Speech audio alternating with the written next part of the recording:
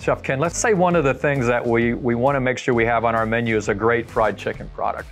And one of the key pieces in terms of delivering that great fried chicken product is, what am I going to use as a fryer? So for me, I'm looking at how many people are doing fried chicken out there, right? And there's so many people doing it. So how can I differentiate myself? Like you said, I'm immediately gonna look at pressure fryers and genuine Broaster chicken, right? It's been around for so long that, and people know that name, that people will drive that extra mile to go get it. And Broaster really has some really easy ways to prepare it. And from a labor standpoint and everything, it makes a lot of sense. The pressure fryers will keep your chicken moist and juicy. It travels well. You could add tenders and wings and really build yourself a whole platform of menu items out of one piece of equipment. It really has the opportunity to boost not only your dine-in sales, but also your takeout sales. So, I think it's really easy to understand when you pressure fried chicken, it's a great product. It's succulent, it's juicy, and so on and so forth. But why else would I choose a pressure fryer? It is more expensive, so obviously I want to get a return on that investment. So you're gonna be more efficient labor-wise. Your chicken's gonna cook faster. You're gonna have a better hold time because it's gonna seal those natural juices in. So you really can be more productive. Your team, they could be doing other things. They could be doing temperatures, and they can be taking care of a customer, restocking the line, sweeping.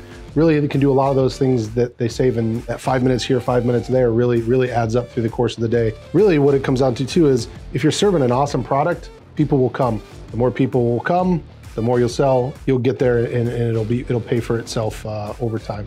So yeah. Why don't you talk a little bit about that, how you think about selection, both size as well as whether I choose a conventional model or a premium? Typically, I would look more into the 1800 and 2400, which would be a 4-head or 4-chicken unit, or our 2400, which is a 6 to 8 head unit. We do also offer a 1600 that cooks 2 chickens at a time. I would really only go that route if space was really limited. The 1800 is really the workhorse.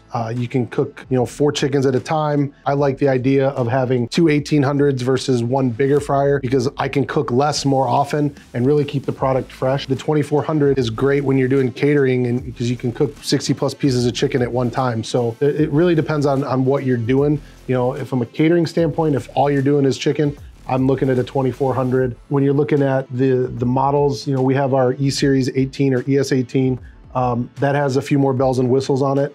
Onboard oil top off. Both units have onboard filtration available, so no wheeling over a filter cart or anything like that. But the E-Series is the upper end of the spectrum on there. But the 1800, for example, has been around for a long time. It's a tried and true fryer, and it's a workhorse. When you think about Broaster and our pressure fryers, what are the couple of the real inherent kind of advantages that stand out for you as you think about our pressure fryer lineup? So for me, it's the round pot. Nice even temperatures in there. You don't really have those cold zones. With it being round, it's easy to clean. You don't have to get any corners or crevices. And in general, when I'm out in the field, I see Broaster pressure fryers that are still in use, that are working great, that are 20, 30. There's a visit we did not too long ago where the fryer was older than I was, and the thing was still working like magic. So they're really built to last if they're taken care of. And that to me is a big advantage. Plus, when you need support, you get a hold of one of us, not an 800 number or anything like that. You'll talk to somebody that really cares and wants to get you what you need. No, that's well said. Hey, at the end of the day, per your point, fryers that are out there 10, 15, 20, 25 years, they're durable, they're reliable. You paid back that investment probably in year 1. So all of that is gravy or money.